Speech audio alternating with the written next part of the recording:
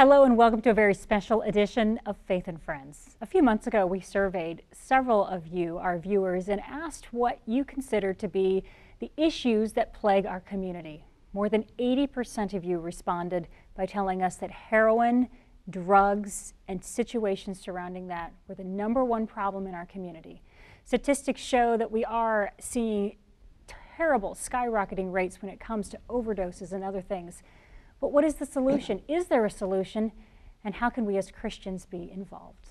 We'll sit back for the next 30 minutes. We're going to dive into this subject with a woman who knows it very well. Executive Director of the Drug Free Action Alliance, Marcy Seidel, joins us today on Faith and Friends. Thank you so much for being with us. Thank you for having me. I'm so thrilled to be here. Well, before we get started talking about the opiate crisis, let's first just talk about the Drug Free Action Alliance. Who are you guys and what do you do? Well, Drug Free Action Alliance is a statewide nonprofit. We're a certified prevention organization. We've been around for 30 years. Actually, we celebrate next year our 30th anniversary. And our mission is leading the way to promote healthy lives through the prevention of substance abuse and related problems. So we're very focused on being on the front end of this drug epidemic and of drug use, and trying to get people and young people to not even start down this path. So we have lots of programs that we do throughout the state of Ohio. We work with networks of family groups, colleges, youth-led groups, coalitions, you name it. We work with communities in this effort. And you recently had an event at Cedarville University, so you work with faith, Christian-based organizations too. We do. We usually work with the faith based on community coalitions, and they're kind of a part of it. But we really wanted to pull out very special the faith-based, because we think they're the key to this entire problem. And they have the assets, the resource, and the love and the compassion to do what needs to be done in it. So we had this faith-based organization conference. It was tremendous. We had about 150 people that joined us. We had Sheila Ray Charles came in, who is the daughter of the late and great Ray Charles. She evangelized, she sang, she poured out her heart in a testimony of how her life has changed as she came to know God and kicked a 23-year addiction to crack cocaine. Wow. It was marvelous, and it was fun to be able to show our faith and praise the Lord and to attack this problem on the level of Christianity. Wow. So if you'd like to find out more about this organization, you can go to their website, www.drugfreeactionalliance.org. Of course, you can also contact them by phone or by address. But let's go ahead and get started talking about Ohio's opiate crisis. I've heard the word crisis many times as parents, grandparents. People are realizing what is rapidly taking place to our young people, not just young people, but to people in general. Tell me what you see when it comes to this opiate epidemic here in the state of Ohio. Well, it's one of those epidemics that sort of sneaked in on us, and I think it's a perfect storm. So many things happened that got it to the point where it is. We have, first of all, sort of this relaxed atmosphere around the fact that drugs, what are the big deal? The drugs, recovery works, and so people are kind of lax about that. And the other thing that has contributed to this is that there was the opiate painkiller things have taken quite a hold in Ohio, well, actually throughout the entire nation. And one of the reasons for that is that they made this, that pain became the 5th vital sign. And physicians were judged on how well they do by how well they control the pain of a patient. And when you do that, we found that well-meaning physicians were giving lots of opiate painkillers to address problems of all sorts, from a tooth extraction right down to just about any other sort of pain that might manifest itself. So when that happened, that increased the prescription drug abuse, and then from the prescription drug abuse, we moved into the heroin epidemic. And so it's kind of this ongoing thing where this happened, that happened, and then the forces came together and it exploded. So this is an epidemic that's not just in the shadows anymore. It's now moving into all rural counties and suburban counties and urban counties. Just name the location in Ohio, name the social economic class, and it has touched those lives immensely. Oh, yes. And you know, for so many years what we heard was crack cocaine. Right. And we heard about marijuana. But then it just seemed like heroin became that secret word that was hitting the farm areas and hitting the wealthy areas, and it just was hitting everywhere, and now here we are. Right. And one of the things, again, was that we opened up the prescription drug abuse as kind of the opening door to that. For example, people who would have a tooth extraction, you might need a serious pain reliever for maybe 2 days, maybe 3 days, but where we were finding, again, well-meaning pharmacists and physicians prescribing 30-day supply, 60-day supply, 90-day supply. So there's all of these drugs floating out there that were being unused, and certainly where people could abuse them, they found a way to do that. Then on the other hand, we had a very unique drug cartel, or it's not even a cartel, I think. It was just a small town in Mexico where they were steeped in poverty, and they were trying to find a way to make a better life for themselves. And they were at the foothills of the mountains that grew the opiates, or the poppies. And they found a way to do a tremendous business plan to go in and make black tar heroin and bring it in here. So when the pill mills got closed down, when the prescription pills got too hard to find and too expensive, they could bring in very inexpensive heroin, which molecular structure is almost identical to an opiate pain medicine. And they brought that in at a very low cost and a very slick marketing plan, and got lots of people then hooked on heroin. Goodness, it frustrates me. I just see the hands of Satan taking over. You take something that was intended to be used to help people through their surgery, recovery, or things, and now it's destroying lives. It's taking over. Well, absolutely. I mean, absolutely it is. Like I said, it was the perfect storm, and I really do believe that as Christians, we need to come out and take a look at this, because we are in a war in this world, and I think Satan has found a way to take something good and to make it evil, and he's in overtime on this one.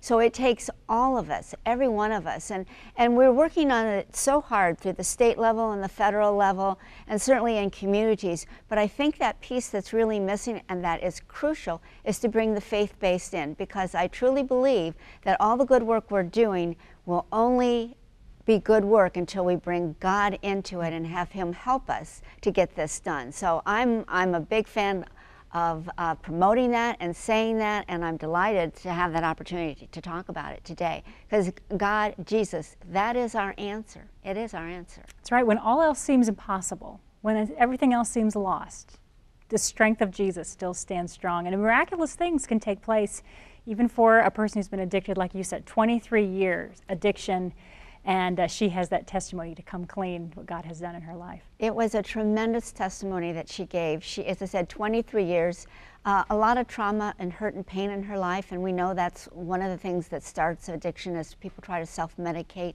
But she talked about her third stint in federal prison, and she had lost all 5 of her children to foster care. And she said she laid on the floor that night and was not connected to God in any way, but reached out to God and said, if you are great and good, please help me. What can you do? And the thing that I took away from her testimony that I thought was so powerful, that she said the ceiling started to talk to me. And it said, I will take all your pain, I will take all your hurt, I will take that away from you. Now I want you to go out and glorify me.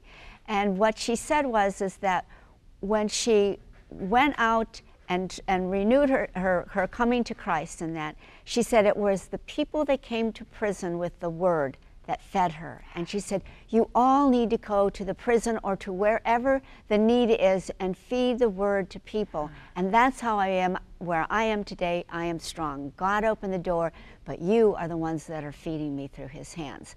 That was so powerful to me, and I know everybody else in the room, it was powerful as well. So here we are in an epidemic which could appear to be hopeless. It could appear that once a person is strung out in this way, is addicted, that their end is going to be demise. But yet I listen to you say that the hope in Jesus is still strong. And so if we have viewers at home that are saying, you know, my child is affected by this, my grandchild is affected by this, my neighbor's child is affected by this, my neighbor, they shouldn't give up hope. No, they shouldn't give up hope. And there are a lot of resources out there that we want to encourage them to look for. I mean, we talk about what's called the continuum of care. So in the church and in the family, there's a lot of things you can do. The first part of the continuum of care is prevention, just trying to keep people from ever getting hooked and snared into this evilness. And then the other one is to look at for the signs and the symptoms where something's not going exactly right, and you can do an intervention to see if you can stop it. Then the third tier of it is to get people into solid recovery and to make sure that they get what they need, not only in a physical sense, but an emotional and spiritual sense. And then once they have gone through the recovery process, the next stage of that is aftercare, because this is not a go in, get fixed, and done and out.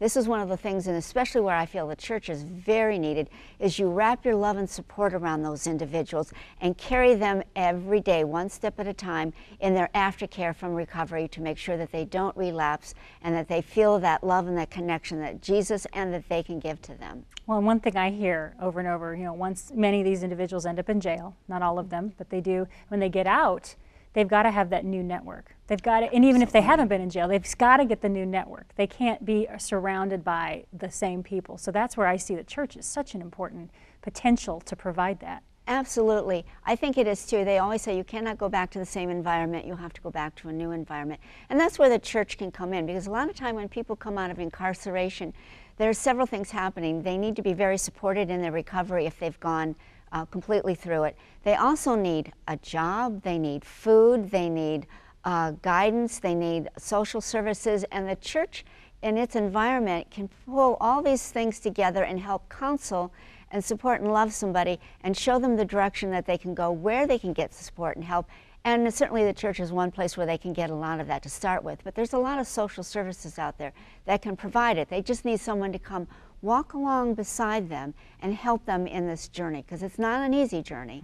But when you have Christ standing with you and someone who is dedicated to help you, no matter what your past sins have been, no matter what your life has been, when you can come together and say, we're going to do this together, what a powerful difference that can make. Absolutely. Absolutely. We are talking with Marcy Seidel, Executive Director of the Drug Free Action Alliance. And don't go away. When we come back, we're going to continue our talk about things like fentanyl and carfentanil, this as a disease and an epidemic, and the importance of prevention. We'll be right back with this special Faith and Friends show, The Opiate Crisis: Awareness, Action, and Prayer.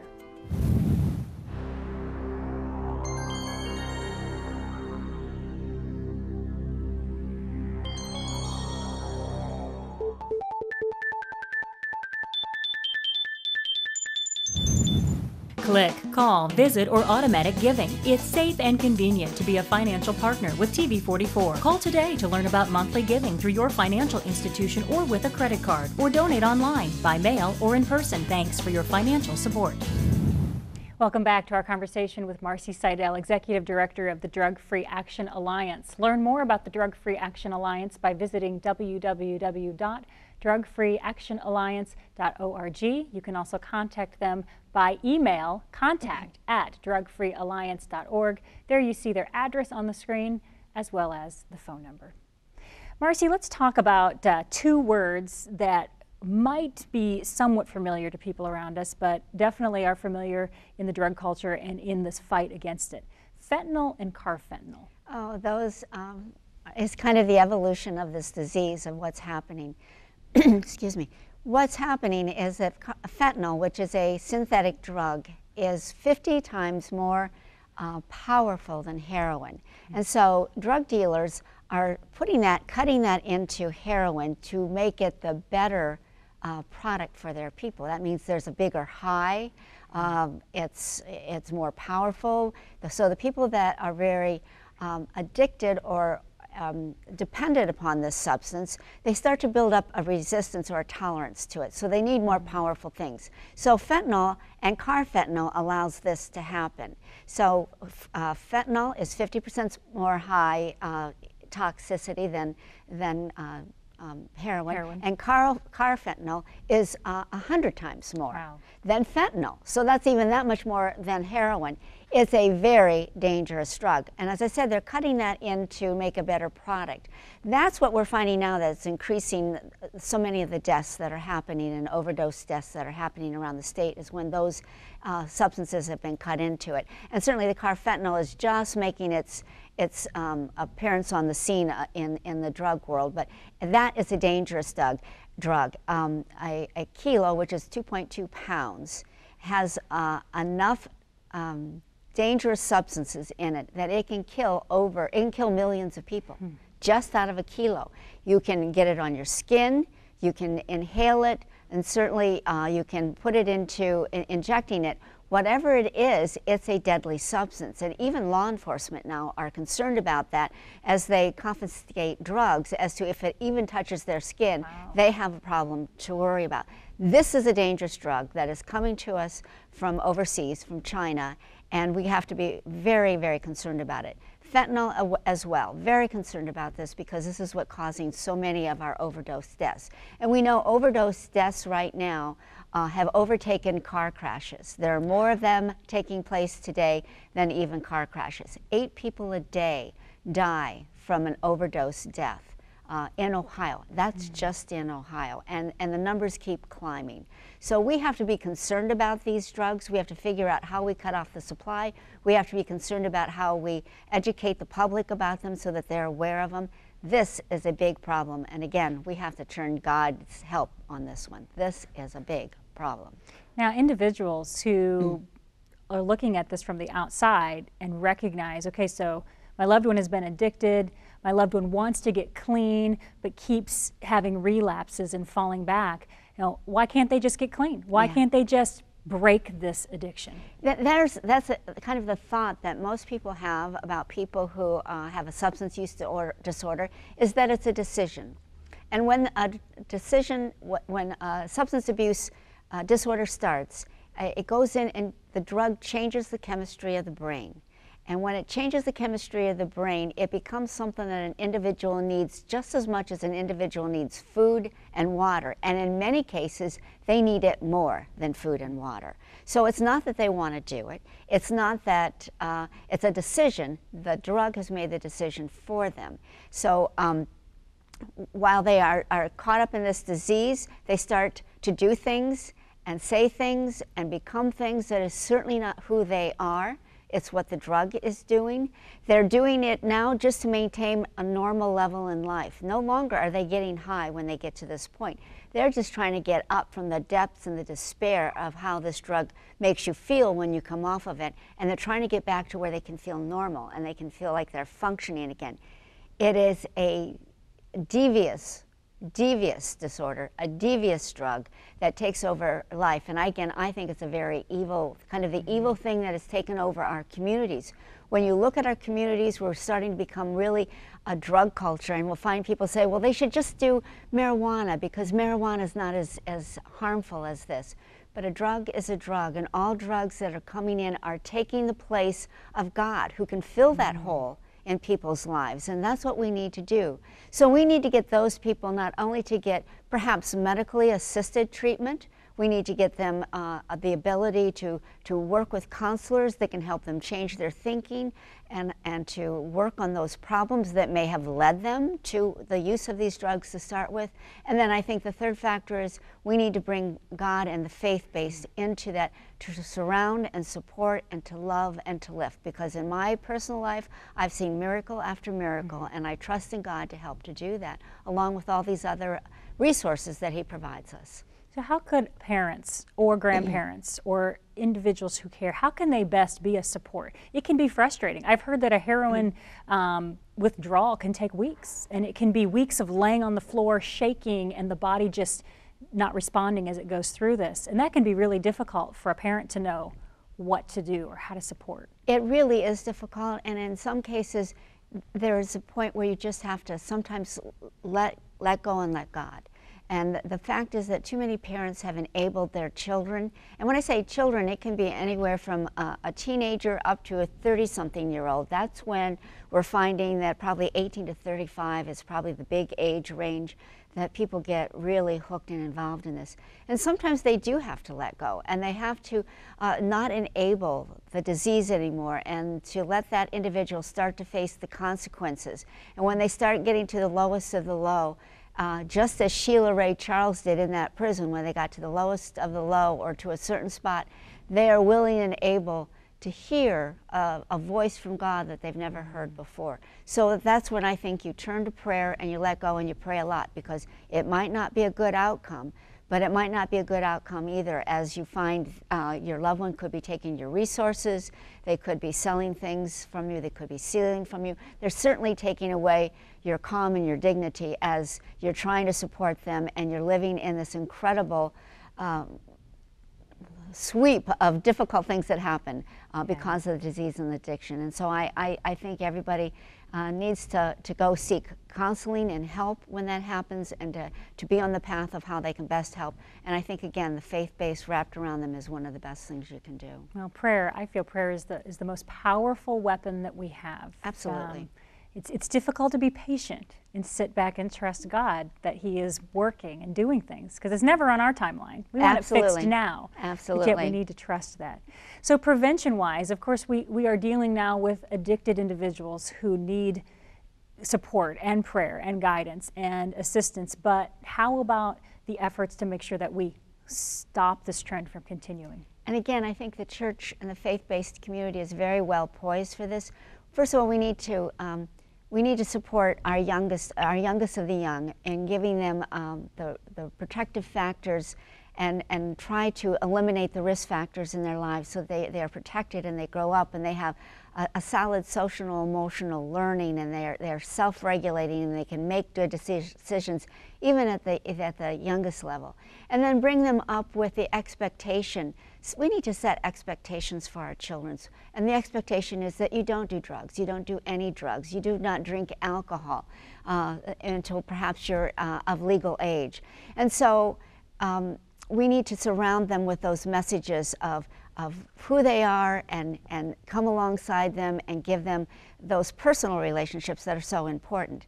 And then also perhaps the messages of prevention of what the consequences are as they get older, age-appropriate messages along the way. But the church also provides activities and group activities that channel our children into really positive directions. And we encourage the church to find a place for their young people in their communities to do things that can help and promote the wellness of all people, and volunteer, and to be very active in the church life. That's one of the things that they can do. We have also resources that are available. We have something that's called Start Talking, which is a governor's initiative, and embedded in that program, in that initiative, to help people understand what they can do in their communities, is a program called KNOW, K-N-O-W, exclamation point.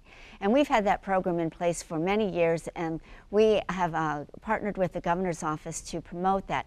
What it does is to give emails to those who sign up for it, to receive emails twice a month that allows them to understand, the parent to understand, what are those factors in a child's life that are the risk factors that you need to look out for? What are the trending drugs? What are those things that you need to be aware of that could be pitfalls in your child's life? And then we give them opportunities. How do you talk about that with your children? How do you approach your children? What are the things you can do to help your children? And give them the kind of a tutorial to do that. This is based on research that if parents and grandparents and important people in young people's lives talk to them often about drugs and alcohol, and the consequences and what's important in their lives, they are 50% less likely to ever even start using drugs. That's a powerful thing that you can do. Just walking alongside a child, talking to them, embracing them, and encouraging them. So we have that. We have Cardinal Health has Generation RX, which is giving you information specific to prescription drug use, and what each segment of society, whether it's from young people on up through seniors, right across the lifespan, what you can do to promote good prevention tentacles in that. So there's a lot of programs out there, but there's a lot of things that the church can be doing too. To look at, you want to keep that young person in a positive place, doing positive things, and there's a lot of help out there to get them to do that. If our viewers are interested in finding more about that No initiative and the resources that are there, can they go to your website to Absolutely. find that? They can find all of that on our website, and or they can contact us and call us, and we'll make sure they get connected. All right, there you can see some contact information available for the Drug Free Action Alliance. So if you are on Facebook or Twitter, those are two ways that you can connect with this organization, and their website there, drugfreeactionalliance.org, is where, as Marcy said, you can find out more information about that initiative, other details about the things that the Alliance are doing, and contact information so you can contact them directly. There you see the address on the screen, 6155 Hurley Road, Suite H in Columbus, and the phone number is 614-540-9985. The email address is contact@drugfreeactionalliance.org. As we're getting ready to close, Marcy, we have a lot of people who pray. You know, we've got a lot of viewers who are strong in prayer. How would you suggest they can best be praying for what you are doing, as well as this entire epidemic as a whole? Yeah. I think, first of all, we pray that God come along and have mercy on us, truly all of us. I would ask that they pray for those that are in the front lines in our schools, in our youth group areas that work with young children, just to pray that they get solid messages and that they can provide for the young people that they're working with, and to give them what they need to help keep them in a good place in their lives. We pray then also that those that are needing help can be recognized very early, that we can get them help before it becomes so far down the road that it's just a total crisis, and they might even overdose and lose their lives, so that we can find those people and do those interventions. And then we pray for those that are in recovery. Please to help them to find the peace and love of God, and the resources that need to help them as they walk through that. And finally, we ask that they pray for those that have come out of recovery, that you surround them in your love, and that you help them to take one step every day in the right direction, in the path of the Lord, so that they stay in a place that they are free of all those substances, and they are contributing, loving members of God's community. All right, Marcy Seidel, Executive Director of the Drug Free Action Alliance, thank you so much for sharing your knowledge, this encouragement, great information that we can work together with Jesus to try and fight this epidemic. Don't forget, you can watch this interview again, and you can share it with your friends by going to our website, faithandfriends.wtlw.com. Again, the website for the Drug Free Action Alliance is www.drugfreeactionalliance.org. Thanks for joining us today on Faith and Friends. We'll see you next week.